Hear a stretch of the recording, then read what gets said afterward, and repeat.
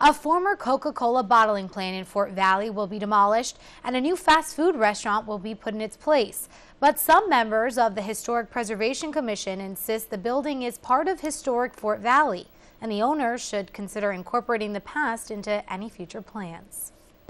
A clerical error led to a big loss for the Historic Preservation Commission of Fort Valley. Instead of 309 Camellia Boulevard, it was listed as 215 Camellia Boulevard. Connie Rainey is talking about the old Coca-Cola bottling plant. That address mix-up left it off the map of the National Register's list of historic places. It is recognized as one of the 58 contributing buildings. And even though this letter from the state acknowledges that mistake, Fort Valley City Council made a unanimous decision to allow a developer to tear down the historic building.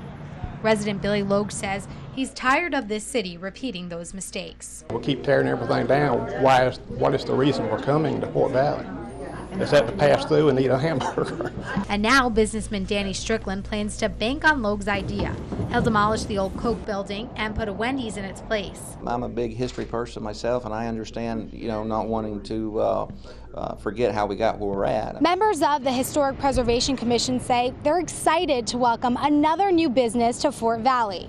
They just wish the historic charm of this building could be preserved during that process. As far as the building itself, I just don't think it can be salvaged. But Rainey believes there's still hope if Strickland is willing to consider a compromise. Since the Wendy's franchise uses Coca-Cola products exclusively, I think it would be a phenomenal reuse of the building. Now it's up to Strickland to decide if he wants to make history part of Fort Valley's future.